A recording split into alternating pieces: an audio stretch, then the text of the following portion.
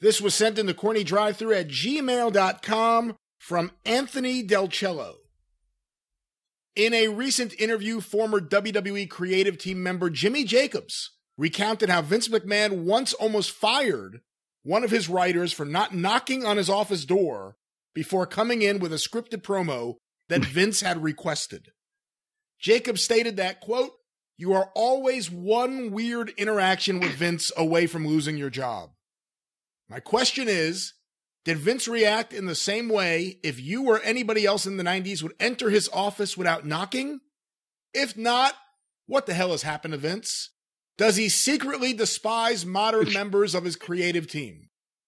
I keep hearing all these stories that Vince is so touchy and he just snaps off in an instant. I never saw that Vince. He would snap off, but it wasn't just willy-nilly and, over something like that. Under the normal course of things, people knocked on his door, but at the same time, if it was me or Bruce or JR or something, we left our stuff in there. We just gone to piss. We come back in because we've been in there before.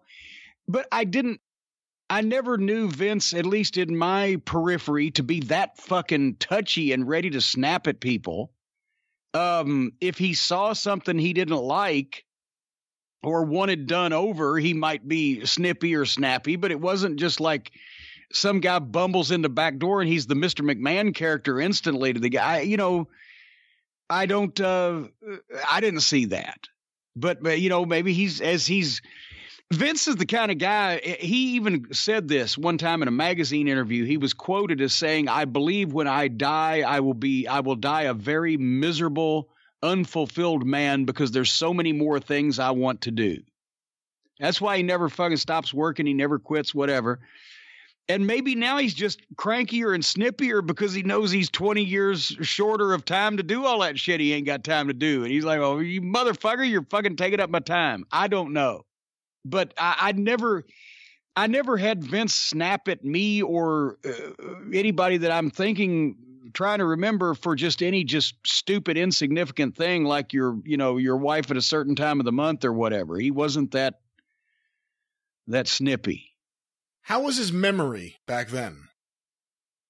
Seemed to be pretty good also.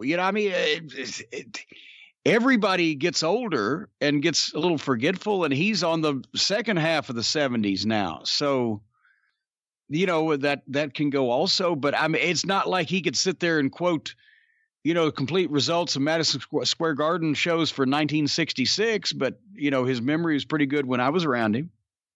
Especially if somebody had done something in the past that he was not happy with.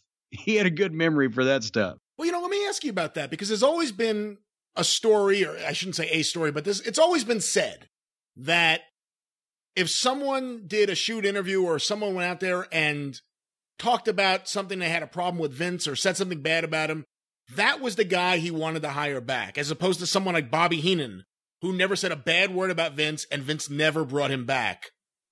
You mentioned how he would get mad about certain people doing certain things. Did you ever see any signs of that, about him wanting to bring back people who had pissed him off or had said things about him?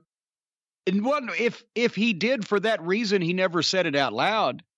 So I never really equate it. That's one of those things where it's not a stereotype, but a rule of thumb that really just kind of becomes true because people say it over and over, because think of all the people that have said bad shit about him and he still hired them back.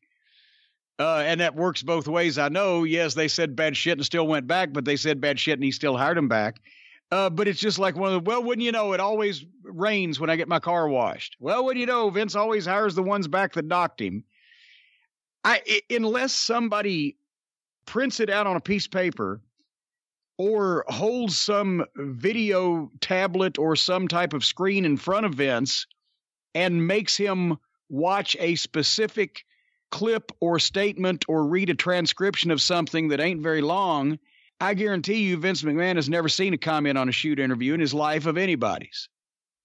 Who would be that person to put that in front of him, you think?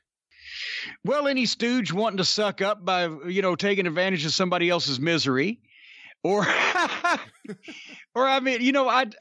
told him I had to. I've told everybody. I showed him the only clip of ECW television he'd ever seen when he said, "Oh, I guess because Bruce was a fan of that horse shit, and then along came Shit Stain, and the ship was sunk. But for balance, he said, well, you know, they want us to work with the ECW. I said, here's what was on ECW TV last night. And I put in that thing with Alfonso and Beulah, where Alfonso was run through a razor blade factory and squirting blood everywhere and all the fucking garbage. And I said, this is what you're wanting to they're wanting you to work with.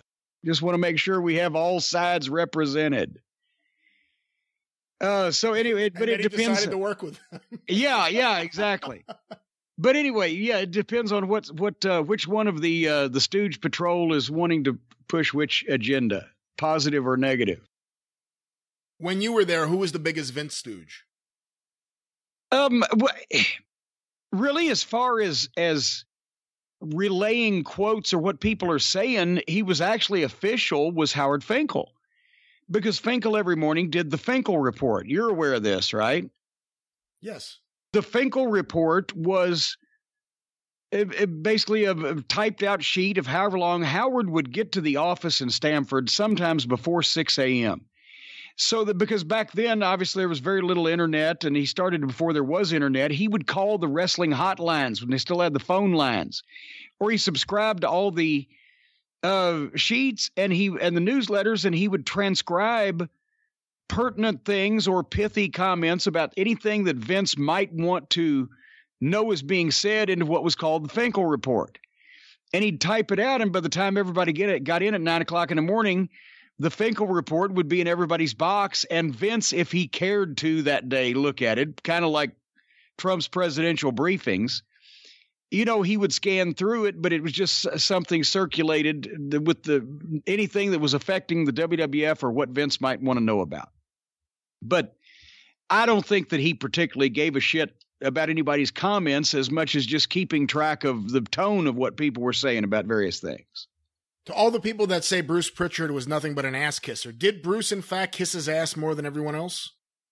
That's probably fair. I think just over the length of time that he was there and the shrinkage of his balls as time went on, and Bruce will say, well, I got fired a couple of times. But Vince only fired him once.